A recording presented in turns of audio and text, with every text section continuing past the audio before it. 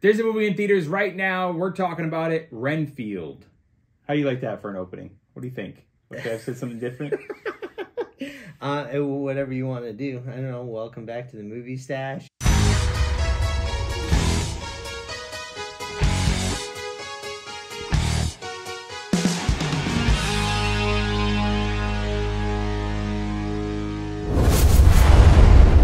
Welcome back to the movie stash. We're talking about a movie that's in theaters right now, Renfield.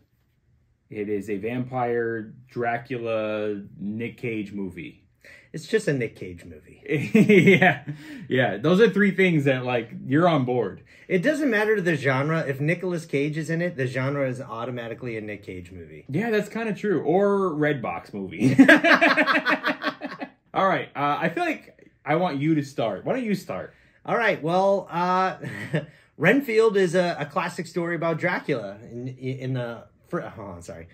Renfield is the classic Dracula story, take place in modern day. So in the original Dracula movie, Dracula hires, a lawyer, a real estate agent, and he ends up becoming his protector while he's sleeping and doing stuff for him during the day. And I thought that was a really interesting take to have it take place in modern day after all these years. It takes place now, and it's Renfield's story, which I thought was a very interesting concept for a Dracula movie. So is that like that was already a known story before this movie, right? Yeah, the original Dracula movie has Renfield and Dracula in it. Oh, okay. They actually recreated some of those scenes in this movie, and I thought that was pretty cool. I like that. You know, horror and Dracula is not really my genre. But this looked like a fun movie. Yeah. So, and it was only an hour and a half, so. I gotta say, this is the second movie I saw in the theaters back to back that was an hour and a half, and I'm so happy hour and a half movies are back in action. They heard us. Yeah, they did. They heard. I thought you said they hurt us. No, they heard us. Yeah. I feel like the movie industry definitely watches this show. Like, there's a lot of things. Like, all your predictions about the Scream movie happened. Yeah. There's a bunch of other stuff, like things that we've joked about would happen in the future with universes jumping with other movies other than, like, Marvel or DC. We said it's going to happen in other movies. Oh, I called that. Yeah. And James Gunn recently came out and said, hey, that's a possibility. I called that years ago. DC and Marvel are going to have a crossover event at some point when the superhero movie goes down. I don't mean that. Okay. I mean, remember we were joking about how movies that are not comic book movies at all. And we were joking about, like, you know, like Terminator shows up in Twister or something. Remember we were joking about that? Oh, yeah. So, like, things like that are actually starting to happen. And I'm reading, it's rumored, but I'm reading that the new Fast and the Furious movie is going to jump into a Marvel universe. Oh, really? I heard I heard it was going to be the Jurassic universe. Or maybe it's that. A couple of years ago, I heard that they were thinking, no. What was it? This is how rumors get started. No, the 21 Jump Street and some other franchise we're going to cross over. I forget which one it was, but you know it's coming. They're just trying to force stuff together to get people out in the movies, and all they really need to do is just make it an hour and a half long. Like, I feel like hour and a half movies are going to eventually make them more money because it has a better rewatchability factor. Because you can go back and go see it a couple of times rather than like, oh, it's 2.5 hours, 3 hours long. I'm only going to see it in the theater once. But if it's an hour and a half and you had fun, oh yeah, I could run back and go see it again. It's also a great way to get people back to the movies. Because I feel like during the pandemic, when everybody was watching things at home, things were going direct to streaming. People got really comfortable doing that. Yeah. And now, you know, you can have a 3-hour movie because people were just like pausing it. You make a drink and you watch it in sections. But, and then going back to the movies and watching a 2.5 hour or 3 hour movie, we're like, it's too long to be sitting in the theater. Yeah. And the hour and a half movies is a great way to bring people back. Bring it back. Bring it back. I'm all for bringing back hour and a half movies. I'm down. Especially this movie, because it wasn't that good. I'll agree with you. I'm happy with the runtime. I just wish that they could figure out how to make an hour and a half really fun the entire time. Yeah, like you feel like you got a full-length movie. I will say this movie, you know, I complain about movies feeling long. I will say this movie didn't feel long and it didn't feel short. It you know what? I'll agree with you. It didn't feel long, but I do feel like it wasn't as entertaining as I wanted it to be. Yeah. Like it was still good. It was still good and entertaining. The best part definitely was Nicolas Cage. Nicolas Cage was such, even though it was a comedy, he was such a great Dracula. Like, from beginning to end, even when he still had his Nicolas Cage moments. You know when Nicolas Cage goes kind of crazy and he has like, he has his weird laughing.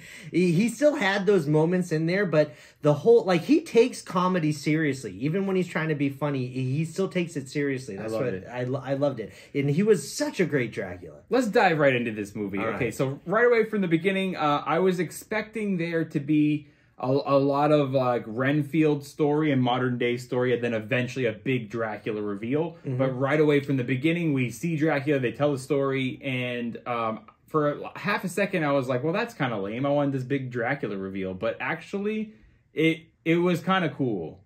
Well, in a way that they did. In the way that they did it, was because, cool. You know, Dracula throughout the years was decrepit and he needed blood. And so you didn't really get to see, you got to see some really cool gore and makeup before you could see Nick Cage. And then when you finally saw Nick Cage, I felt like that was a real Dracula reveal of what he's supposed to look like. And I also like what you see in the beginning, which I don't know if I should save this for what did we like about the movie. Okay. Yeah, I'll save it. We'll save it towards the end. I'll say it towards the end. What next then? How about the things that you didn't like? Okay. You want to go like that? What didn't you like about Renfield? So, the fact that it's not a good movie is one thing that I didn't like about it.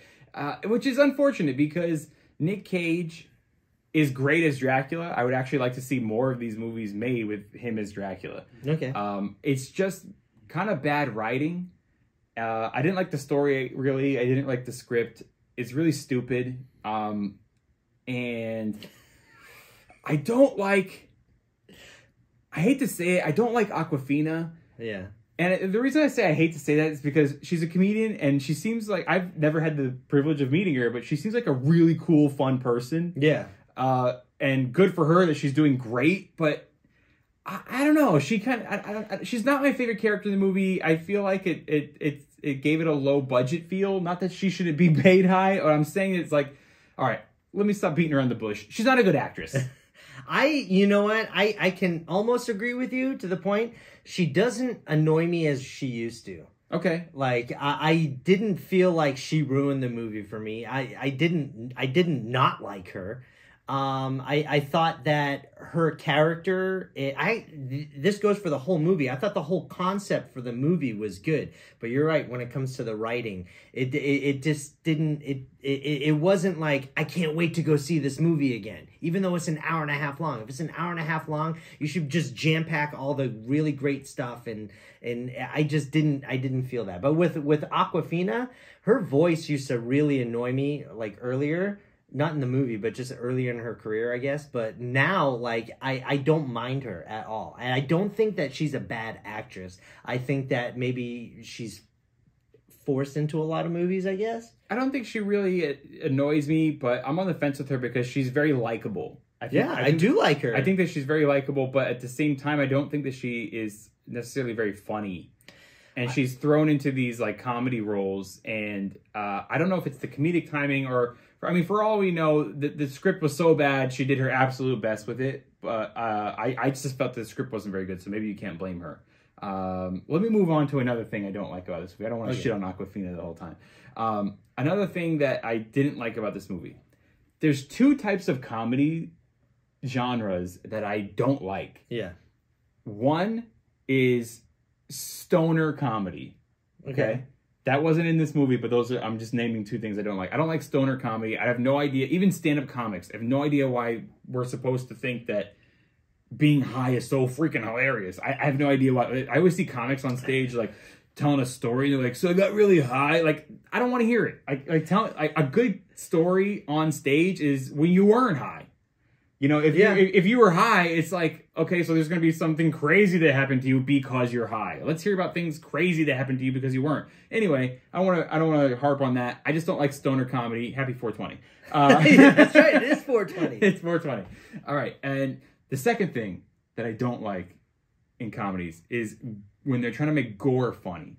I don't like bloody comedy. I don't like we see him like ripping arms off people and using them as weapons, which if it was like a straight vampire or zombie type movie, I would say that's a cool scene, but they were trying to make it funny, and I don't find that funny. I do.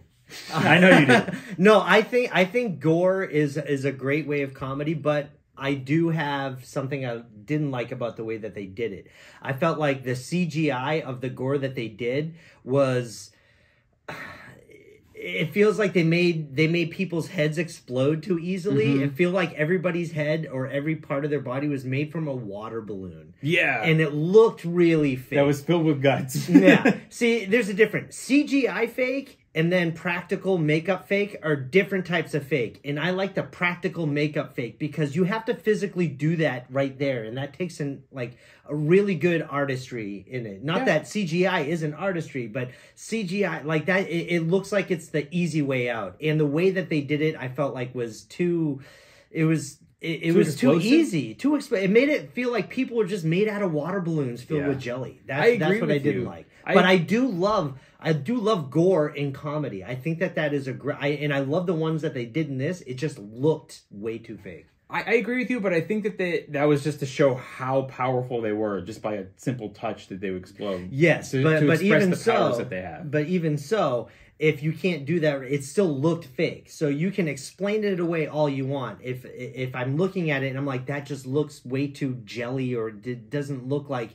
It looks like they were made out of water balloons, and that's what I didn't like. What's your favorite gore comedy? I really do love Cabin in the Woods. I'm going to say horror comedy, but gore comedy, off the top of my head, it's weird because even if it's not comedy, I still laugh at gore. That's true. It really is. You laugh at the weirdest parts. Like if people die fucked up, I'm going to laugh. And so... if it's gory, I'm going to laugh even more because I think it's really awesome, and especially if it's practical. I don't like going to a theater with you when there's gore and there's a bunch of people around us and everybody's like, oh my God, that guy just got stabbed, and Kevin's like, ha ha ha. Yeah. My favorite gore comedy is Shaun of the Dead. That's the one where I don't mind gore comedy, and they actually do it right. Leave it to the Brits. Yeah. to have a dark sense of humor.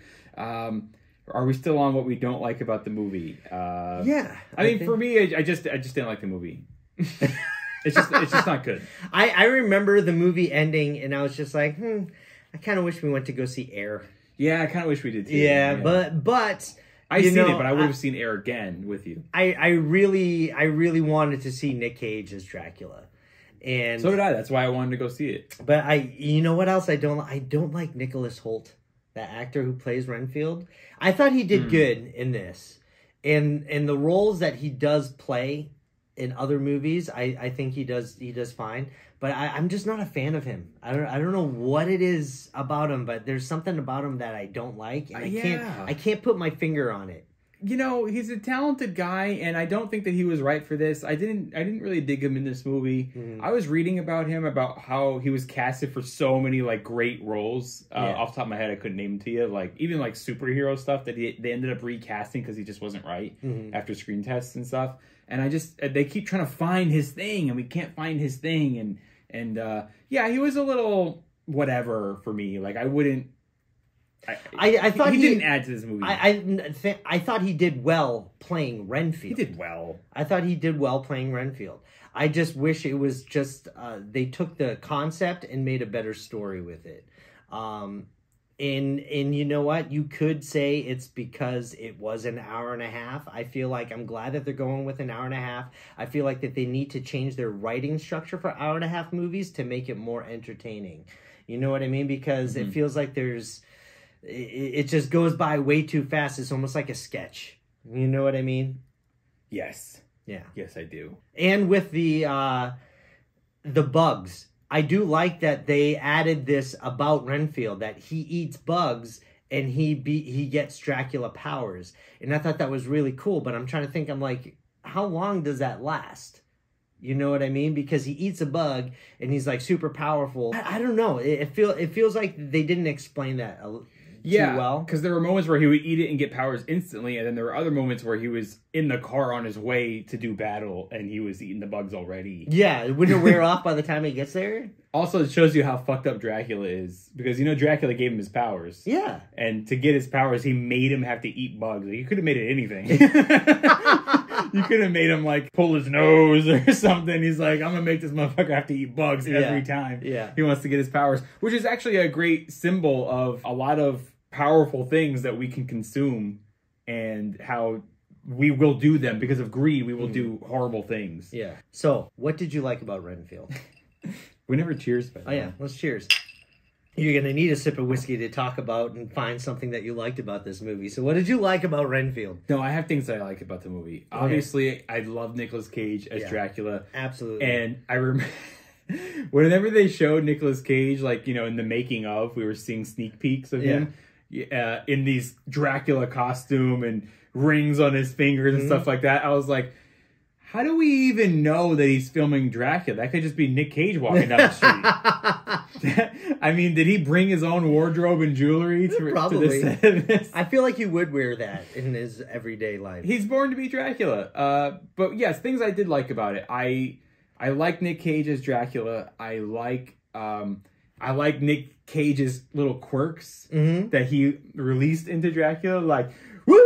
Things like that. Even at the end when he's in the circle of salt and he's like, he's like, woo! Yeah. I love that they let Nick Cage through a little bit. I love that scene when Nick Cage, when he's Dracula and he's full power again, and Renfield had went out and got his own apartment. And then, he's kind of going behind Dracula's back. And then Dracula confronts him in his apartment. I thought that scene was really funny. I thought it was because he was catching him in the lies, like, oh yeah? I thought that was funny. And he's drinking wine, which is just blood eyeballs in it. It's like, you were on your way. You're on your way to see me. Yeah. I thought that was great. And that it was so Nick Cage. And I didn't realize that, Nick Cage playing Dracula had so much Nick Cage in it, but it still felt like Dracula the entire time. And that made me really proud of him because I know that he loves monster movies. And I'm really proud of him being able to play such an iconic horror character. And not only that, doing it so well. I would watch an entire whole movie of just him as Dracula. And I would love to see it they did some scenes where they were recreating some of the original footage from the original Dracula movie. I'm like, I would watch that entire fucking movie. With Nick Cage, the black and white. Yeah, have you ever seen that movie? No. I'm just gonna say no. Hope you win trivia. And that's one of the things I liked about this movie. I liked that scene that they recreated in the beginning. Yeah. That was really cool. Yeah, only Nick Cage can be so creepy to be Dracula at the same time pull off that scene in the new apartment so comedically. Yeah. So, it takes somebody with that type of gravitas to pull off horror comedy and still not be silly, because it is Nick Cage. He is his own genre, and so even when he has his quirks, he takes his quirks and his comedy so seriously that you just can't help but just be engaged and just keep watching him. So, real quick, another thing I didn't like about the movie. It just kind of gives you the whole how stupid this is when the mafia sent in this killer assassin to take out those guys. It's it was this big guy with a mask who was like talk like it was like a wrestler. I was like, is this Bane? Yeah. It was literally like the it was literally like the George Clooney Batman's Bane. Yeah. It was really stupid, but that leads me into one thing that I really liked about this movie. A character that I really liked about this movie is the son of the mafia. Oh, yeah. Oh, what's his name? God, what was his name? That actor's name. Do you mean I don't have my phone. He made his appearance in Parks and Rec. And not only that, he was also the voice of BB-8 in the Star Wars movies. Oh, really? I bet you didn't know that. I didn't know that. He was also the voice of Sonic the Hedgehog. I'll tell you what else. I don't even know what BB-8 is. That's one of the droids, a little ball droid. But I like that actor a lot. I thought that he did great in the movie. I thought that his character was opposite of Renfield, they were the battle characters.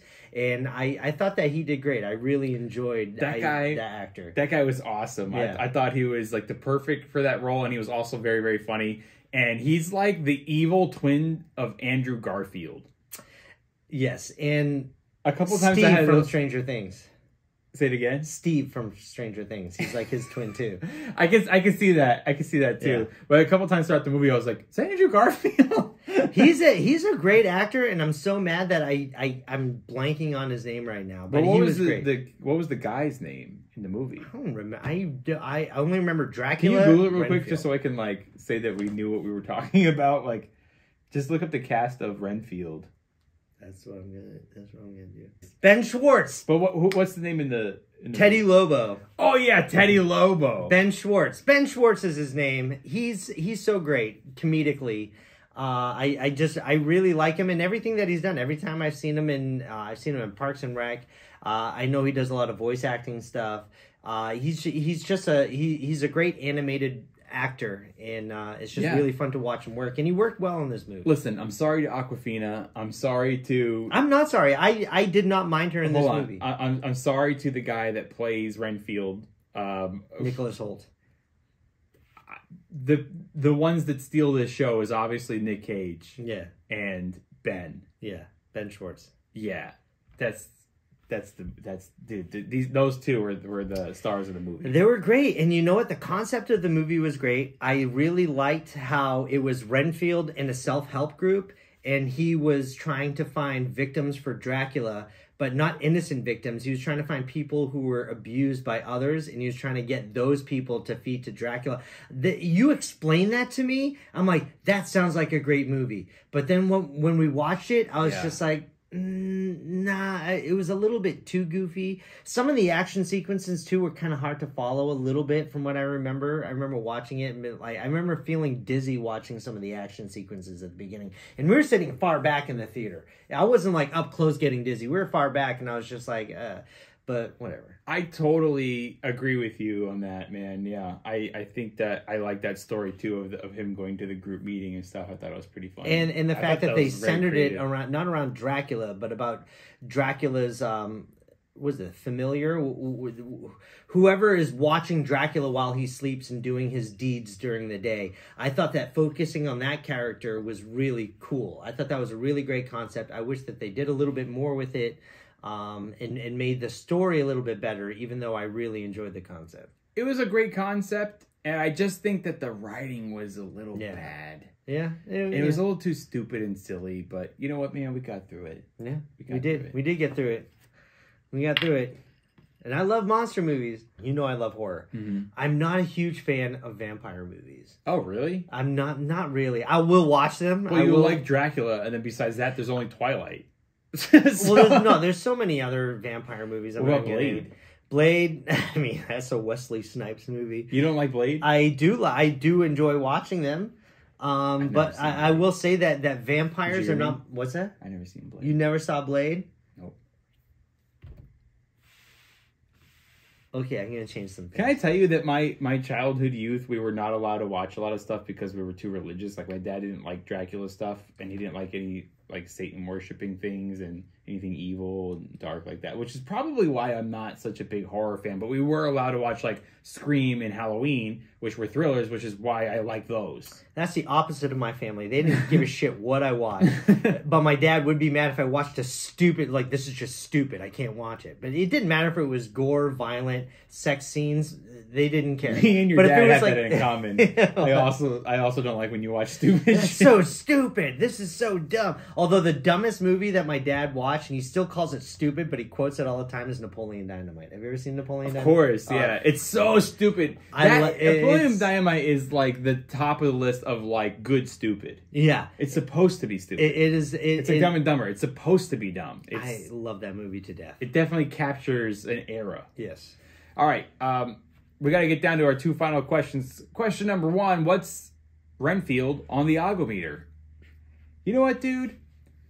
I was at a 6, but after talking about the movie with you, which we didn't really get to do after the you're at a 2. Theater. Yeah. No. I was having fun talking about the movie with you. Okay. Right now, that it reminded me about the stuff that I did like about it. So I am going to a 6.5. Ooh, okay. All right. I will say that I'm probably at a 7. Maybe I'm 7.5. But all the goodness is about Nick Cage. Like he was great. And Lobo. Yeah. But mainly Nick Cage. I still don't remember the guy's name. Ben Lobo. Ben Schwartz. What's his first name in the movie? Teddy Lobo. Teddy Lobo. He was great. Second question about the movie. Okay. You know what it is. Is it in my movie stash? Yeah. You know what? I will watch it again, but I don't know if I would want to go out and buy it. Other than the fact that it was Nick Cage's Dracula. So I will say that this movie is not in my stash, but I will watch it again. I'm with you. I'd watch it one more time. Yeah. It would get one more viewing out of me. When it comes to streaming at home, I would watch it one more time, and I would not add it to my movie stash. But I want to see more Nick Cage's Dracula, so I am open to a sequel. If it was all Nick Cage Dracula, if it was a Nick Cage Dracula movie where it was about him the whole time, I probably would have rated it higher. All right, you ready to do some trivia? Bro, I'm excited for trivia. Let's do trivia. And I think you should go first. I get to go first. And since we watched Renfield with Nicolas Cage, I thought it would be fun to just come up with a bunch of Nicolas Cage trivia for you. In the movie Face Off, Nicolas Cage played Castor Troy. Mm-hmm. What was his brother's name? Oh my god, dude.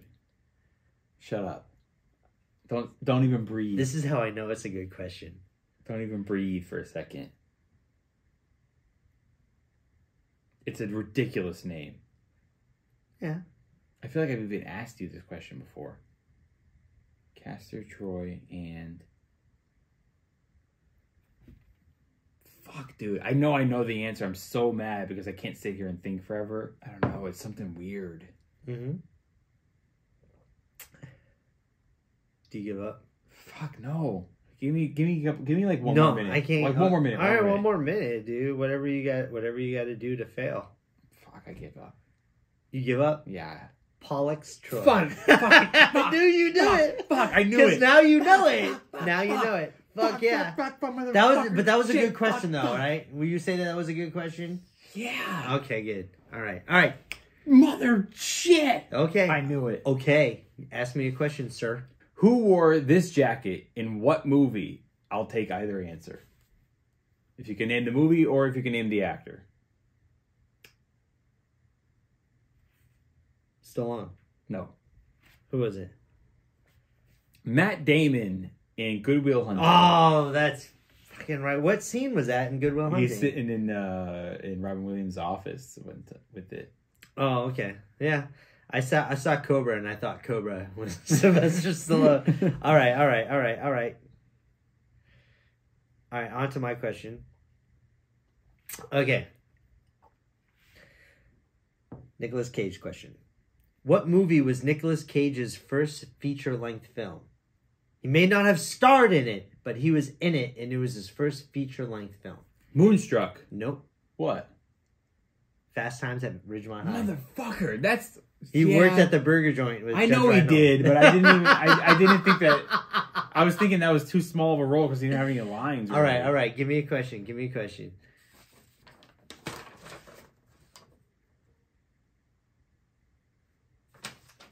In Twister... Okay. Let me tell you again. Ooh. In Twister, what song is Philip Seymour Hoffman playing on his loudspeaker above the van?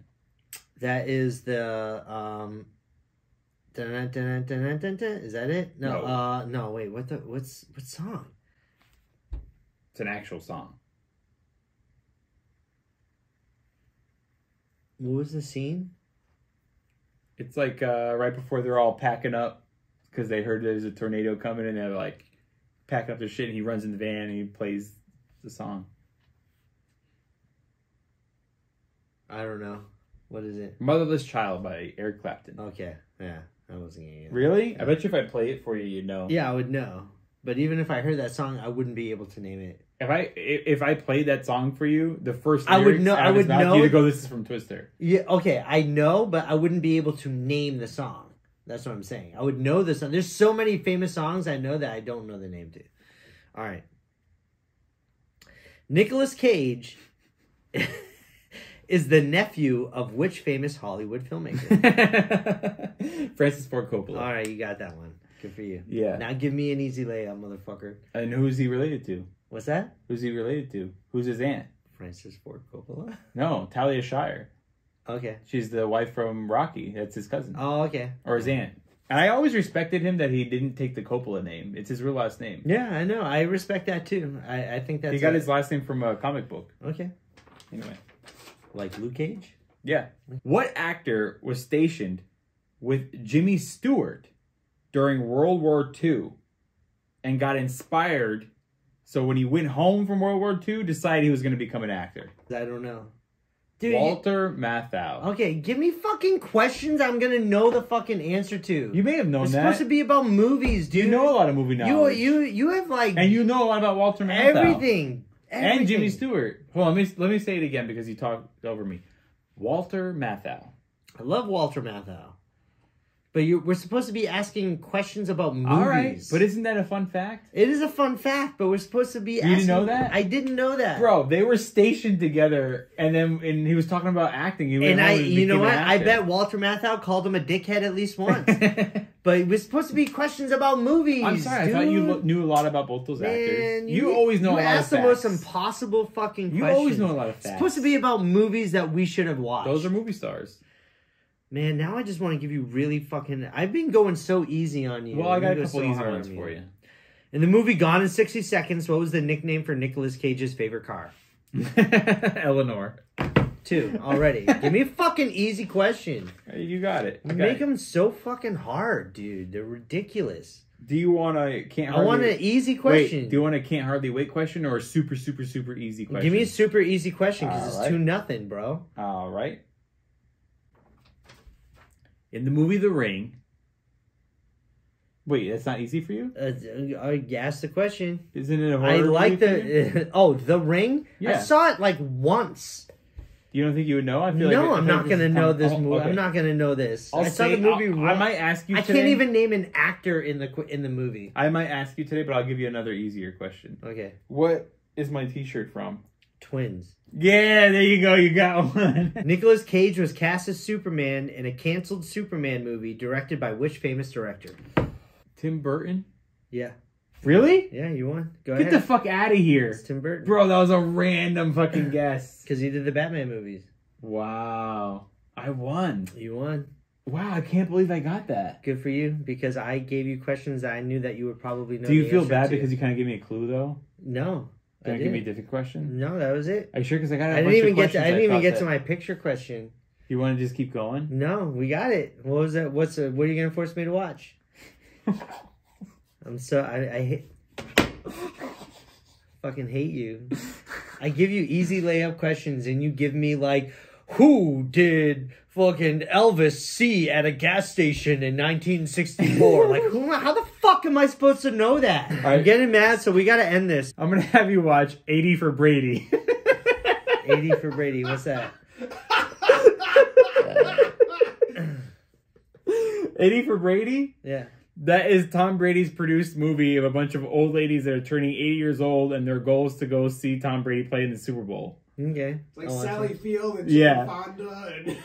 Am I allowed to be fucked up? Oh yeah, please. All right, then let's do it. Have you seen it, Vinny? No. It's streaming free on Paramount if you have it. Okay. It's about the Patriots-Falcons Super Bowl, right? Yes. Yeah. And I watched it recently, and I'm curious to know what you think about it, because I have an opinion about it. It's so funny because I'm so averse to sports nowadays. I know. I used to be such a huge sports fan. You have no idea. I was into that Super Bowl. So, fuck yeah, let's do it. I know that it's like about sports and old ladies comedy, so it's not going to be Kevin's go-to. You underestimate my love for old ladies. That's a great way to end it. You know what they need to do? Remember grumpy old men? They need to make grumpy old broads. Yeah, but that would be really funny. Yeah, but they'll fuck it up. Because they're grumpy old broads. I mean, you could just go out in the street and see that. Yeah. All right, I'm Kevin Lyons. I'm Agostino Dickhead. This is the Movie Stash. The Movie Stash.